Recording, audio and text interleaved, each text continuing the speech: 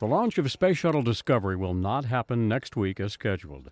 NASA has delayed the launch while it runs tests to determine whether newly installed valves would cause serious damage if they were to break off during liftoff. So I've asked the teams to go off and continue some of their work on that item for another week or so, and they'll report back to John on the 10th of February.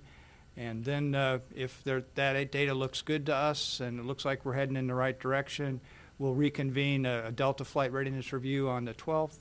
3 new gas pressure valves were installed in Discovery's engine after a small part on one of them broke off during a Shuttle Endeavour launch back in November.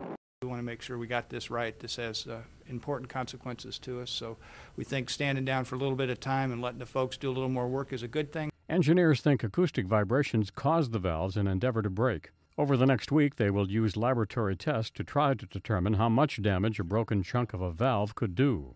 Even though we did not come out of our flight readiness review with a full readiness to go fly, I think it was a very successful review for a couple reasons. One, we went through everything and decided that except with this one exception, we're ready to go.